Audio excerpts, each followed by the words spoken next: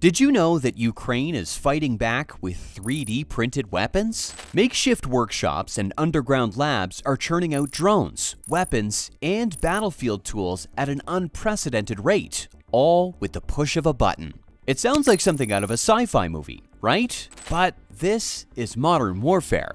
From custom-built drones that drop bombs with pinpoint accuracy to custom rifle parts that help keep soldiers in the fight, 3D printing is rewriting the rules of warfare. Ukraine, facing an overwhelming military force, has turned to this cutting-edge technology to level the playing field. But is this truly a revolutionary breakthrough, or is it just a desperate workaround? And what is a 3D printed weapon?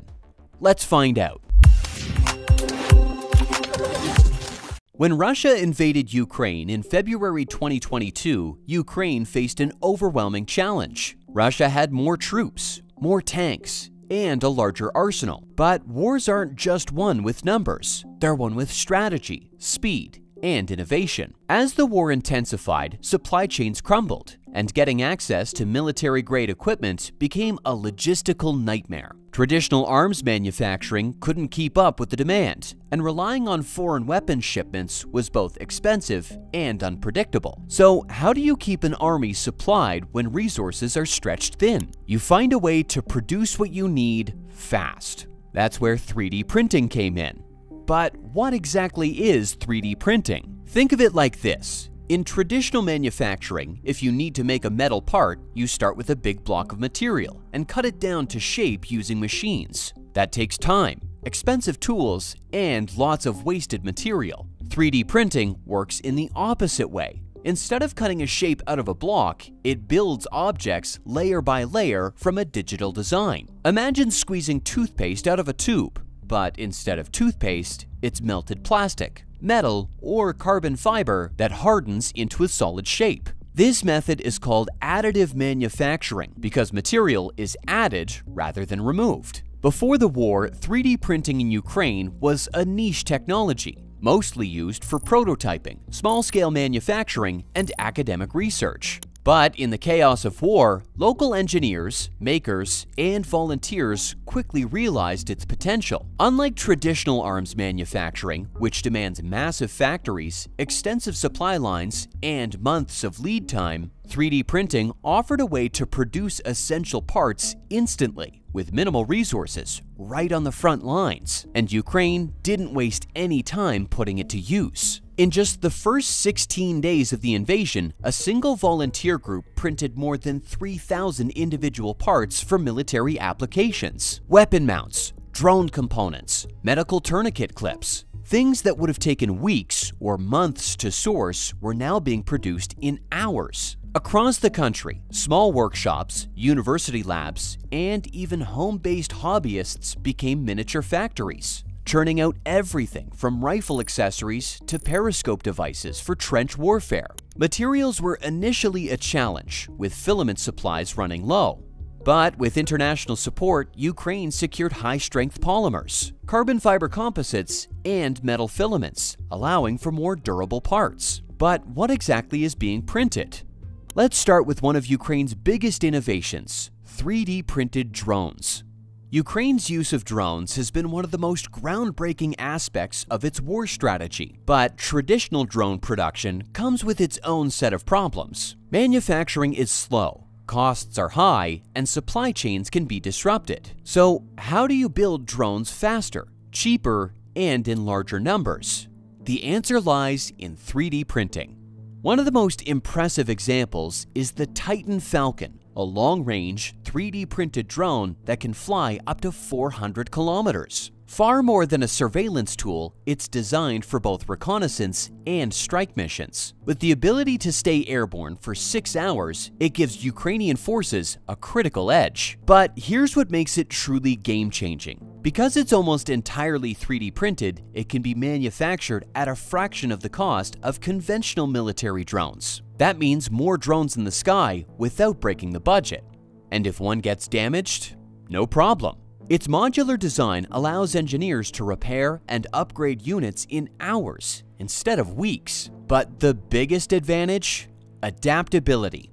3D printing lets engineers modify designs on the fly. If a drone becomes vulnerable to Russian electronic jamming, they don't need months to develop a new model.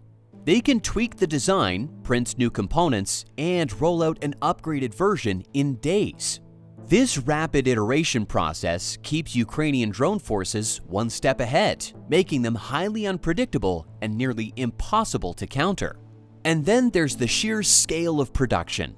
Volunteer groups like Wild Hornets and Steel Hornets have reportedly produced thousands of 3D-printed drone bomb casings, allowing Ukraine to mass-produce drone-dropped munitions. These small, inexpensive kamikaze drones, often made from PLA or carbon fiber reinforced filaments, are proving to be one of the deadliest tools on the battlefield.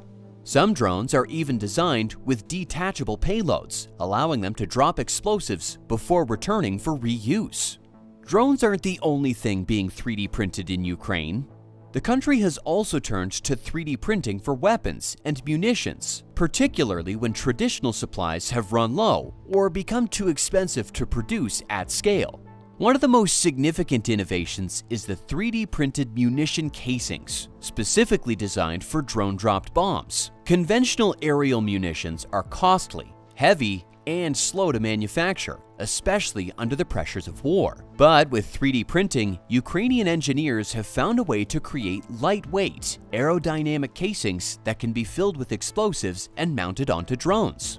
The result? A low-cost, high-impact solution that allows Ukrainian forces to strike Russian vehicles, artillery positions, and supply convoys with deadly precision. Take the R-18 strike drone, for example. It doesn't merely carry explosives, it delivers 3D-printed explosive casings engineered to detonate on impact. Unlike traditional bombs that require complex assembly and expensive materials, these 3D-printed versions can be mass-produced in record time. And because they're printed on demand, they can be customized for specific missions. But Ukraine isn't stopping at drone munitions. Another major development is the RKG-1600, a 3D-printed version of the Soviet-era RKG-3 anti-tank grenade. Originally designed to be thrown by hand, these grenades have been modified with 3D-printed stabilizing fins, allowing them to be dropped from drones with pinpoint accuracy. This simple but highly effective upgrade has turned a nearly obsolete weapon into a major threat to Russian tanks, armored vehicles, and fortifications.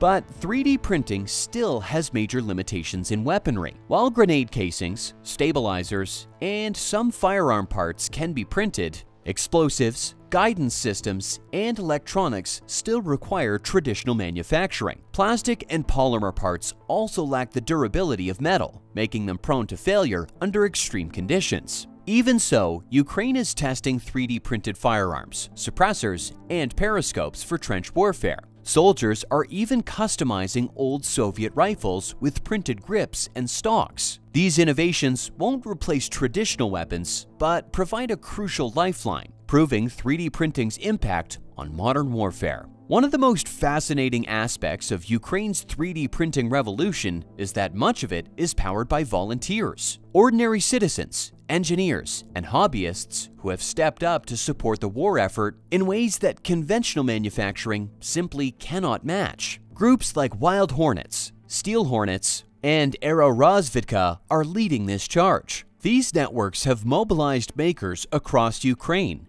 and beyond to print and ship thousands of critical supplies directly to the front lines. And here's the key: they operate outside of government-controlled logistics. That means they can respond to battlefield needs in real time, sidestepping delays and disruptions that would cripple traditional supply routes. Think about it. Conventional manufacturing requires massive facilities, months of planning, and long production cycles. But these volunteers, they can print replacement parts, drone components, and weapon accessories in just hours. And none of it would be possible without crowdfunding. Millions of dollars in donations have poured in to buy 3D printers, filaments, and specialized materials. Some supporters have even shipped entire printers to Ukraine, giving soldiers the ability to manufacture their own equipment on the battlefield. It's a decentralized system built for resilience. Even if supply chains are attacked, production doesn't stop. Beyond weapons and drones, volunteers are printing tactical gear like trench periscopes, medical splints, and protective cases for electronics. Their ability to customize designs on demand makes these networks invaluable to Ukraine's defense. However, challenges remain. Volunteer-driven production can be inconsistent, and sourcing durable materials is an ongoing struggle. Yet, despite these hurdles, grassroots 3D printing networks remain vital to Ukraine's ability to innovate, adapt, and resist a better-equipped adversary. So, is 3D printing the future of warfare, or just a passing trend? The reality lies somewhere in between. While it won't replace traditional manufacturing, it has given Ukraine a critical edge in a war where speed and adaptability are everything. One major advantage is speed. Conventional weapons production can take months, but 3D printed designs can be created, tested, and deployed in days, allowing engineers to refine drones, munitions, and battlefield tools in real time. Then there's cost.